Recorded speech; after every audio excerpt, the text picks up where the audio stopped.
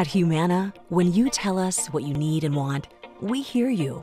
And we offer plans that could help make your best health happen. To help you find the right plan for you, we'll begin with an overview of what Medicare is. Medicare is a health insurance program run by the federal government. It has 4 parts. Part A, which covers hospital stays. Part B, which covers medical needs like doctor visits. Part C, which combines Part A and B, plus it could give you other benefits. And finally, Part D, which covers most prescription drugs. Together, Part A and Part B are called Original Medicare. Step 1 is to first enroll in Original Medicare, offered by the federal government. Step 2 is to explore if you need additional coverage, and if enrolling in a plan through a private company makes sense. You have a few options here. You could choose a Part C plan. These are also called Medicare Advantage plans. A Medicare Advantage plan includes all the benefits and coverage of Original Medicare. Our Medicare Advantage plans give you extra benefits, and some even include Part D drug coverage. You could also choose to add one or both of these options to Original Medicare. A standalone prescription drug plan, also called a PDP, which gives you Part D coverage, or a Medicare Supplement insurance plan to help pay for any out-of-pocket costs you may have with Original Medicare. Now that you know what Medicare is, let's cover when you can enroll. You may have few opportunities throughout the year. The first is your initial enrollment period, or IEP. This date is a little different for everyone because it depends on when you turn 65.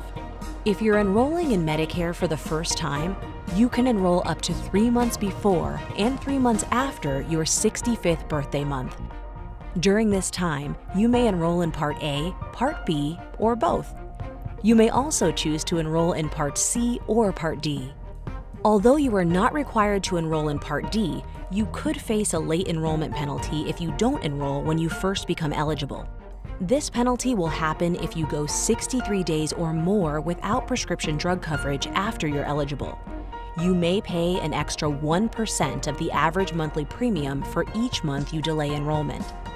You can avoid the penalty with prescription drug coverage through Medicare, or you can avoid it with creditable prescription drug coverage that is expected to pay at least as much as Medicare's standard prescription drug coverage, such as an insurance plan from your employer or VA healthcare coverage. After your initial enrollment period, the next important enrollment period starts on October 15th. This kicks off the annual election period, or AEP. From October 15th to December 7th, you can enroll in a Medicare Advantage plan with or without prescription drug coverage, or you can enroll in a standalone prescription drug plan. Another enrollment period is available from January 1st through March 31st. This is called the Open Enrollment Period, or OEP. During this time, you can make a one-time change, like enrolling in a new Medicare Advantage plan or returning to Original Medicare. And finally, note that there are life events that may qualify you for a Special Enrollment Period, or SEP.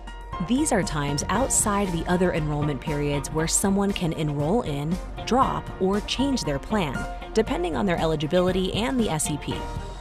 Now, we're going to explore one type of plan a little more closely: standalone prescription drug plans, or PDPs. Let's dive into exactly what a PDP is. PDPs are often called standalone prescription drug plans because their Part D coverage stands alone as its own type of plan. To get Part D coverage through a standalone prescription drug plan, you could add it to Original Medicare, or you could add it to a private fee-for-service, or PFFS, Medicare Advantage plan. You could also choose to get Part D coverage from a Medicare Advantage prescription drug plan, or MAPD, which combines Parts A, B, C, and D. Most people are eligible to enroll in Part D as soon as they're eligible for Parts A and B. Remember, if you don't enroll in Part D coverage when you're able to, you may be subject to a penalty. If you choose a Humana prescription drug plan, we offer 3 options. There's the Humana Walmart Value RX plan. This plan is great for those who primarily use generics and want a lower premium. It has a large network of preferred cost-sharing retail pharmacies, including many supermarkets and mail-order pharmacies. It's designed to keep costs consistent and predictable. Then, there's the Humana Premier RX plan, our most comprehensive PDP option. It offers coverage for over 3,700 drugs. Finally, there's the Humana Basic RX plan. It offers competitive premiums and competitive deductibles and copays at many cost-sharing retail pharmacies. This is a good option for those who qualify for extra help, which we'll cover in greater detail in just a moment. Every PDP comes with its own drug list to give you a sense of your medicine costs. Prescription drugs are organized into tiers according to cost, with Tier 1 typically being the lowest cost and Tier 5 being the highest. On all of our PDPs, you may pay a lower cost using our network pharmacies with preferred cost sharing. And for all of these plans, CenterWell Pharmacy is the preferred cost-sharing mail-order pharmacy. If you're considering a plan that includes prescription drug coverage, there are a few important things to know. First, most of these plans have a coverage gap. It's a time when you pay part of your drug costs before additional prescription drug coverage kicks in. If you think you may need help paying for your prescriptions, ask your sales agent about Extra Help or the Low Income Subsidy Program.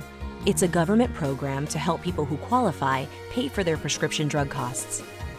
It's also good to know that some prescriptions require step therapy. It means that even if a medication you take is included on your plan's drug list, you may need to try certain drugs first before moving to a more expensive drug. And lastly, prior authorization. It's a type of approval your doctor is required to get from your plan so they can prescribe certain medicines. As you get ready to enroll, your sales agent will go over a few important documents. For example, they'll review the drug list for your plan's summary of benefits, and information on star ratings. Those are ratings from the Centers for Medicare and Medicaid Services, which evaluates certain Medicare plans based on real members' experiences. Let your agent know if you'd like more information. If you sign up for a Humana plan, we'll send your ID card in the mail. You can choose to receive other plan documents online through a secure digital account at MyHumana. All you'll have to do is share your email address, which authorizes us to digitally share health information with you. Just be sure to let us know if your email address changes so we can ensure you get the information you need. You'll complete a health risk assessment by phone or online if you've chosen our online option. This is to see if you qualify for any special health programs. And be sure to attend a member orientation. Humana believes better care begins with listening. That's why your licensed sales agent is here to get to know you, your healthcare needs, your current medications, your health goals, and more. They'll review the plan's pharmacy network, as well as plan premiums, cost for prescription coverage, and benefits. Most of all, your agent is here to help you find the right plan for you. At Humana, we'll keep bringing you the care you need and want, because if it matters to you, it matters to us.